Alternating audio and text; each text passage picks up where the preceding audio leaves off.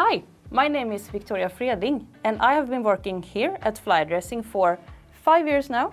You haven't seen me though, because I work here as a photographer and I'm usually behind the camera. But today I'm in front of the camera, a little bit terrified.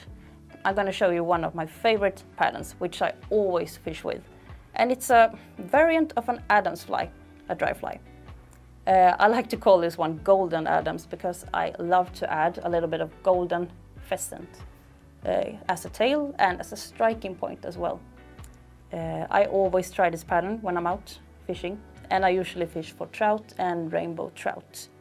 And this pattern, I like this pattern because it's easy to tie, it's fun to tie, and it can imitate a lot of insects. So I think it works really well.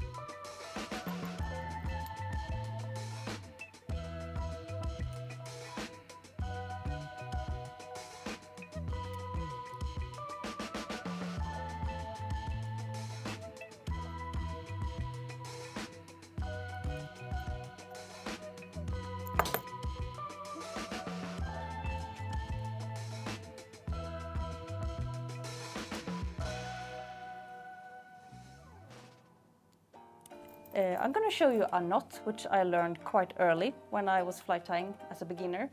And you see this kind of cavity. This is a normal hackle plier and it's kind of a hole in it.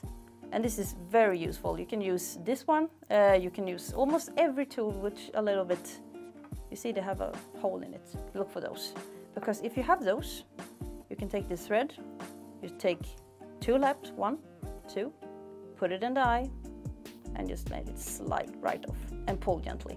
I love this knot. Hitch knot, it's called. 1, 2 laps, take it there, and just slide it off there. It stays in place. And there you have it, my version of an Adams fly, or as I call it, golden Adams. So, happy tying!